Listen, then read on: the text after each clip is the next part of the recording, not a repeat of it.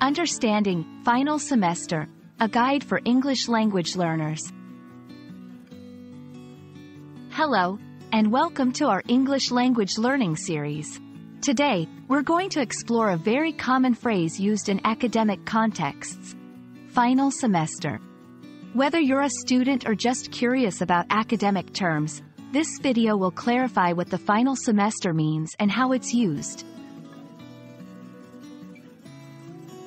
The term final semester refers to the last semester or term of an academic program before graduation.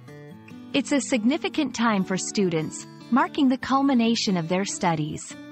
Let's break it down. Final. This word signifies the last in a series or the end of something. Semester. A semester is a half-year term used in educational institutions, typically lasting around 4 to 6 months. In most academic institutions, the final semester includes completing major projects, preparing for final exams, and often involves a graduation ceremony at the end. To better understand how final semester is used, here are some examples. 1. I am currently in my final semester of college, and I'm working on my thesis.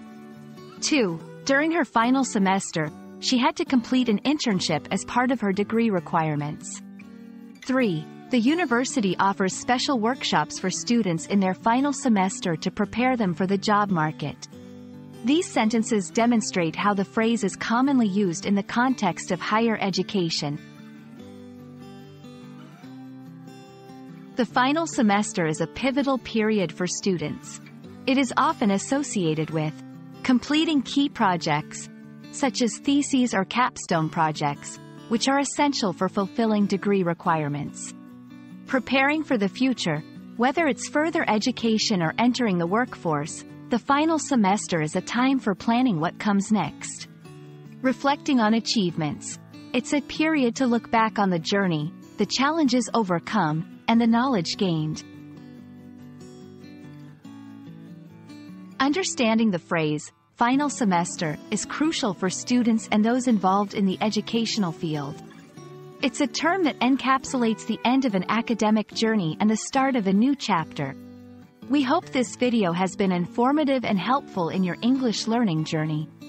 Keep studying, and see you in our next video.